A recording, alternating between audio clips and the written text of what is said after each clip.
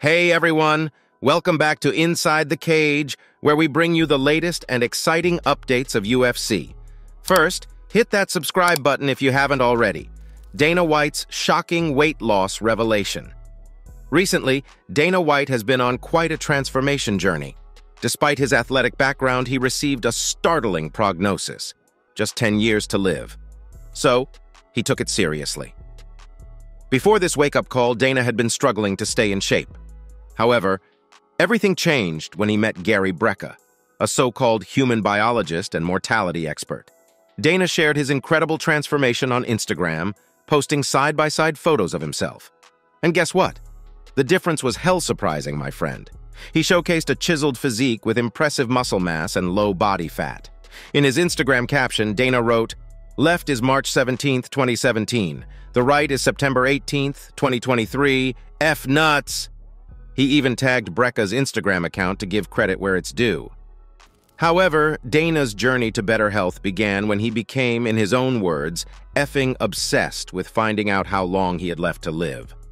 After a DNA test, he received the harrowing news that he had only 10.6 years left if he continued down his current path.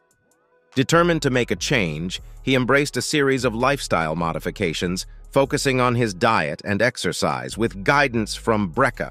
"So I did everything he said to the letter," White said on the podcast. "My legs were so F up 13 weeks ago, I couldn't tie my shoes. I couldn't bend over to tie my shoes because my legs were F up. I could barely walk some days. I feel like I'm 35 years old again. Swear to God, I feel like I'm 35 again." Now, there's a bit of a debate among scientists about the accuracy of these predictions, but one thing's for sure: Dana White took that health warning pretty seriously. UFC's hidden concerns about Plessis versus Strickland. Chael Sonnen, never one to shy away from speaking his mind, has a strong opinion on the UFC's middleweight championship picture. According to him, giving Dricus du Plessis the first shot at Sean Strickland for the title isn't something the UFC can afford to do. In Sonnen's view, it seems like the UFC might not be too keen on having du Plessis challenge Strickland. While he argues that if du Plessis were to snatch the title away from Strickland, it could complicate things for the UFC. Also, Sonnen firmly believes that du Plessis holding the championship would throw a wrench in the works when it comes to scheduling the fight everyone's itching to see. Still Knox versus the last stylebender, Israel Adesanya. Du Plessis could get the opportunity. He's just not going to be the one they want to give the opportunity. 2. Sonnen said on his YouTube channel, "There's not anybody on the decision-making level of the UFC that's going to go, 'Okay, du Plessis, we're going to allow you to compete with a guy who is willing to compete against a guy, Adesanya, in an opportunity that was supposed to be yours and you declined.' That isn't how it works." During his talk, he also pointed out that there would be significant consequences if Dricus du Plessis were to win the fight. "Not to mention, you would have a much bigger problem if du Plessis was to win," Sonnen added. "A big middleweight fight right now is du Plessis versus Adesanya. If you were to put du Plessis against Sean Strickland and du Plessis wins, you're now going to have a hard time making du Plessis versus Adesanya. Getting Adesanya back to the belt in a fashion that doesn't go through Sean Strickland isn't going to be the ideal path." Certainly, du Plessis has been quite vocal about his plans too. He's made it clear that if he manages to beat Strickland, he's willing to do the honorable thing. He's willing to give Adesanya a chance to challenge him, and he even mentioned the interesting idea of having the showdown in Africa. Conor McGregor's opinion about KSI versus Tommy Fury. Here, Conor McGregor isn't holding back when it comes to his next targets. Nowadays, he's eyeing KSI and Tommy Fury, and let's just say he doesn't exactly consider them tough competition.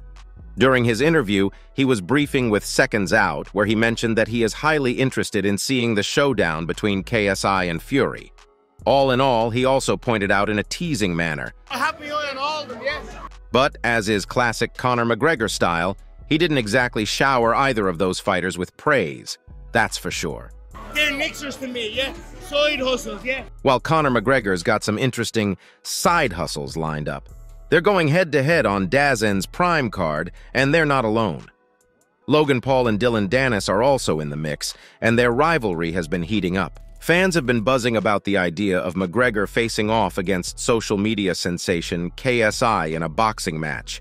especially after McGregor directly called out KSI during Anthony Joshua's post-fight interview. But before that can happen, McGregor has a tough UFC challenge ahead. Michael Chandler, who's on his fight schedule at the end of the year. Without any doubt, it is the immediate battle on his horizon.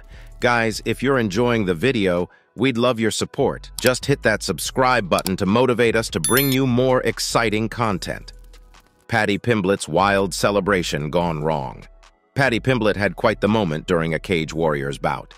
Then, at the exact moment, his Rolex paid the price. While reacting passionately to the fight, he ended up bashing the side of the cage so hard that his watch fell apart. Oopsie! To give you some context, Pimblett received a lavish Everose Gold Rolex day date from none other than Drake. He gave him after his UFC win last July, while the worth of this gift was £50,000. However, it seems he was rocking a different timepiece that night. An 18K white gold Rolex Yachtmaster with an Oyster Flex bracelet, valued at around £25,000. In the video clip, Pimblett said, "It'll fix but at the end of the first round where he nearly had him finished, I jumped up and started banging on the side of the cage. And I just went, what's happened there? The clasp was up my sleeve and the effing watch was off." Now, if we talk about his return to UFC, Paddy Pimblett's timing for the UK event couldn't have been better. It's just a few days after the big news dropped about his UFC comeback. Shortly, he's set to face Tony Ferguson in a UFC 296 showdown scheduled for December 16th. It's like a double treat for his fans, right? Joe Rogan reveals UFC rule update. Last but not least, Joe Rogan is stirring up some buzz in the MMA world. On a recent episode of The Joe Rogan Experience, the UFC commentator dived into the topic of the infamous 12-6 elbow rule with Eddie Bravo. In this episode, Rogan dropped a bombshell by revealing he had a chat with Jeff Nowitzki, the senior vice president of athlete health and performance at the UFC. According to Rogan, Nowitzki hinted that the days of the 12-6 elbow rule might be numbered. It could soon be history in the world of MMA. Rogan mentioned during his chat, 12-6 elbows are illegal still, which is the dumbest thing in the world. In the mount position, you can't go 12-6, which doesn't make any sense. So if you and I are standing and you rush at me and hit me with a 12-6 elbow, that's illegal. They're going to change that. Nowitzki talked to me about it. He said, "I know this is something you complain about all the time, and we think we're going to be able to get rid of that." I'm like, oh, thank God. So, if we talk about the 12-6 elbow rule, it's an elbow strike that comes straight down, usually from a mount position in a fight. Now, it gets its name from the clock. Like the 12 is up top and the 6 is down below. Now, here is where it gets interesting. The 12-6 elbow rule is a pretty big deal in MMA, and it's the reason why John Jones, the MMA superstar, has a loss on his pro record.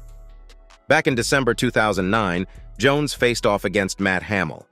In the heat of the fight, from that mount position, Jones threw some 12-6 elbows, and it got him disqualified. On the other side, Hamill walked away with the win via DQ. Overall, it is a moment that is etched in MMA history for sure. All right, guys, that's all for today. Don't forget to like and subscribe to our channel. See you at the next one. Until then, goodbye.